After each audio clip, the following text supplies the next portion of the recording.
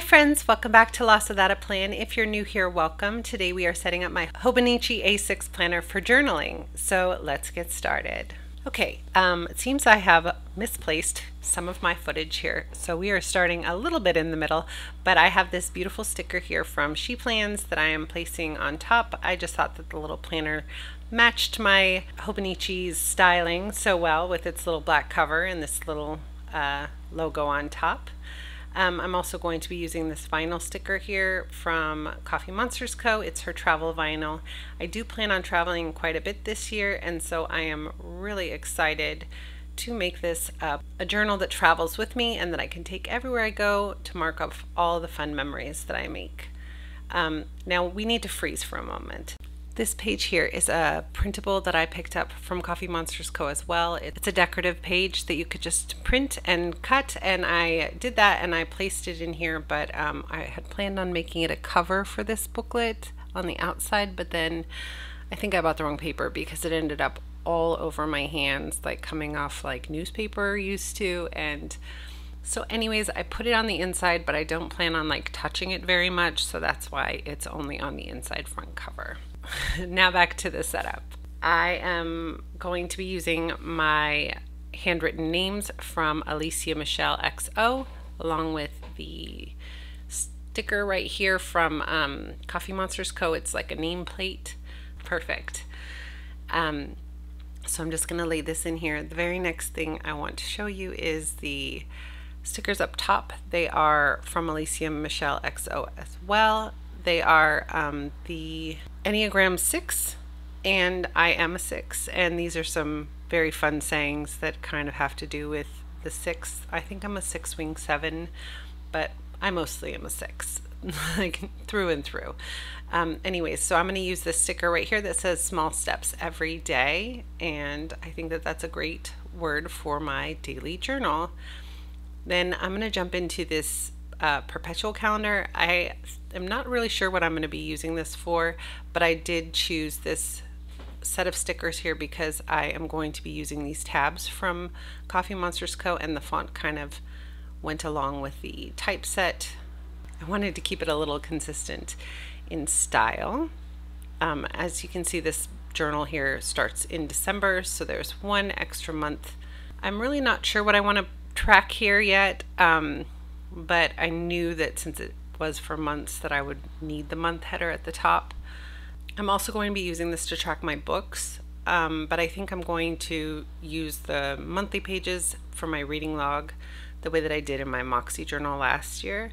And then there's like a 100 page in the very back of the book that I plan on writing down my books, since I just hit 100 books this year, so I'm hoping to hit 100 again next year. Although I did only write in my goals that I wanted to do 72, just so that I wasn't pressured to do that, because last year my goal was 52.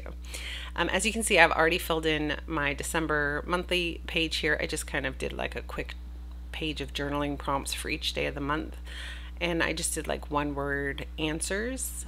I just thought that was a cute way to use this December, since I wanted to finish my reading journal in the book that I'm in and kind of just start this one off for the next session. So it's kind of like a little preemptive journaling. And now I'm going to be putting in these tabs. I did see this trick from Helen at TheCoffeeMonsterzCo, that she places the tabs only one side up as she's putting them in side by side, so they can be moved without a lot of trouble.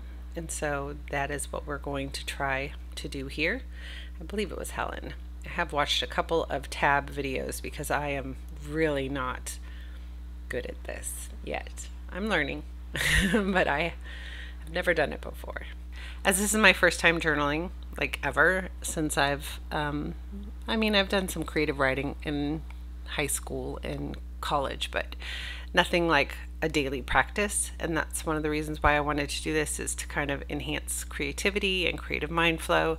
So I have I went online and I found a ton of journaling prompts, way too many, and I just picked enough for I picked 60 days, which is actually the equivalent of January and February this year, since February is a leap year.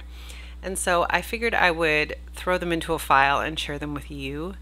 I picked stuff that was like thought-provoking, but still joyful and kind of sparked fun memories and happy thoughts. And I thought that that would be a good little intro to journaling for me. If you would like to join me on my journaling journey, you can click that link in the description box below and download your own set of 60 journaling prompts. Uh-oh, these two are backwards.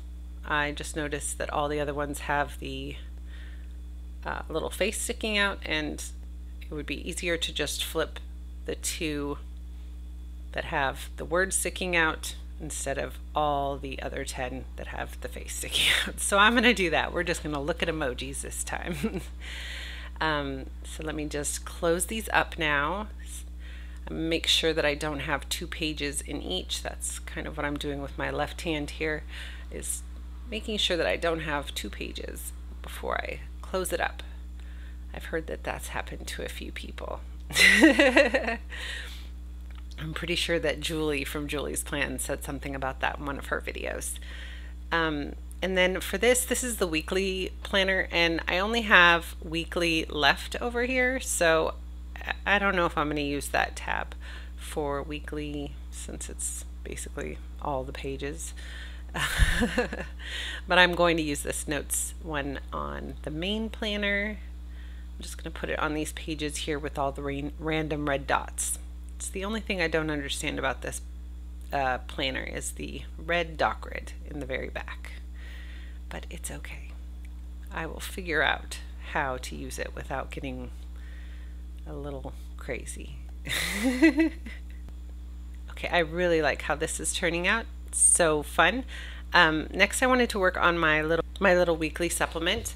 It says 2024 on it, so I picked this sticker from the Happy Planner Tigger book. It says enjoy every moment, and I thought that was appropriate for the year. Now this is not something that I plan on using every single day because it is an additional weekly planner that's kind of set up the same as my vertical priorities on the insides, but it's a lot smaller, so I thought that I would just keep it handy in case I needed it when I am traveling to have like a weekly view, but I can have like an abbreviated weekly view with me, and also have some extra notes pages here and there. This last sticker I'm going to put on here is just from a pack I bought on Amazon. It was just like a super cheap pack. My daughter needed some stickers for her water bottle, and so I grabbed the quickest, easiest solution, and there was tons and tons of stickers, and I saw this one and it reminded me of my tattoo. My poppies that I drew a long time ago of they're like watercolor poppies. I just thought by putting that sticker on here it would just make me happy and nostalgic, all the things. So anyways, I'm going to figure out how to put this in here. I don't know if I should tuck it in the right way or just the front flap. If I do the front flap, then all I see is the poppies, which is super cute. And then I'll tuck the back flap in here. Yeah, I like how that looks. Although I'm not planning to use the weekly very often. So another thing is I probably won't be sharing this very much on my channel because it will be personal experiences that I'm writing about, but if there is something that's worth sharing and that is not too personal, I will be sharing it over on my Instagram page, so follow me over there, and I'll be posting it every once in a while to show kind of some progress in here. I just put my Animal Crossing pencil board in so that I have it handy, and I think I'm just going to put these little ribbons down for right now. The pens that I plan on using with this, I did try a few of them in my last video. I can link that, the video that I received all of these items in my jet pen sorter. And so I tried it in the Hobonichi weekly supplement, and just to see what worked best on the Tomoe River. And I found that this Pentel, it's kind of like the Furunosuke, it's like a Pentel brush pen, dual brush two sides, and then my friction pen worked really good, so I'm gonna make those my first pens that I'm gonna be taking with me. And okay, I have to say these pen loops are giant, so I'm not really sure if that's how I'm going to store my pens along the way, but we will see, right? Anyways, thank you so much for planning with me today and setting up my journal. I'm really excited to start a journaling practice in 2024.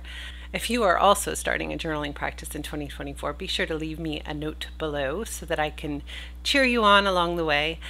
If you have not already subscribed to my channel, please do so. I do share planning content on my channel 2 times a week, sometimes 3, and I'd just love to have you here. So thank you so much for hanging out with me today, and have a great one.